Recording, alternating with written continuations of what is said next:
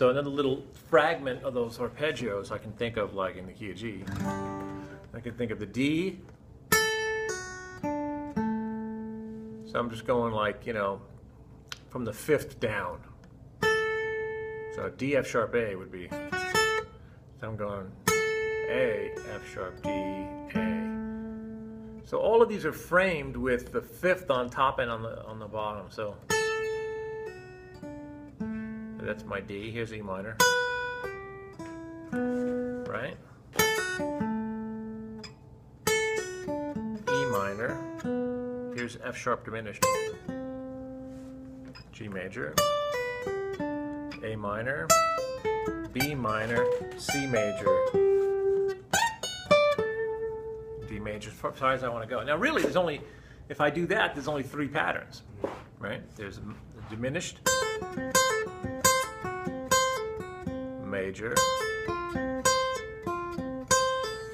a good shot here, major, diminish, and minor. Now my right hand is going, I'm picking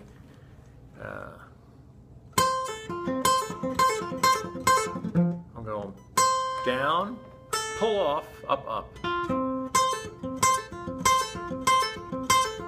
So it's pretty smooth, the right hand. I guess I could pick it, look, I could go down, up, up, up, and do 3 ups. Sheesh. But I'm not that good at that, so I do a pull off. So then I end up going D,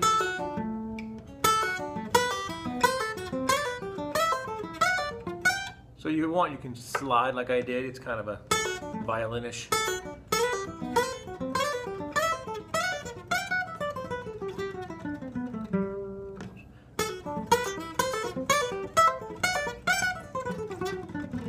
Something like that, or I can do it opposite, like if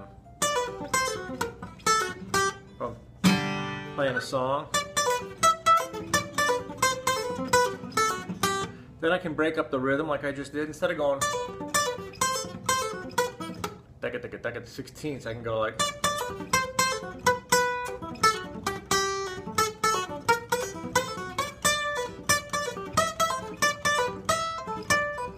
You know what I mean? And just kind of vary the rhythm, and then maybe not play them in sequence. So instead of going D, E minor, I can go.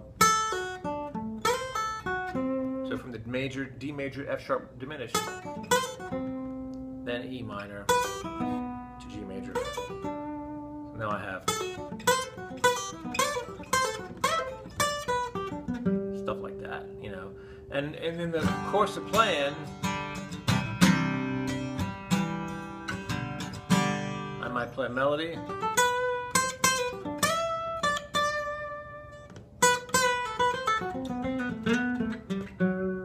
You know, and those arpeggios,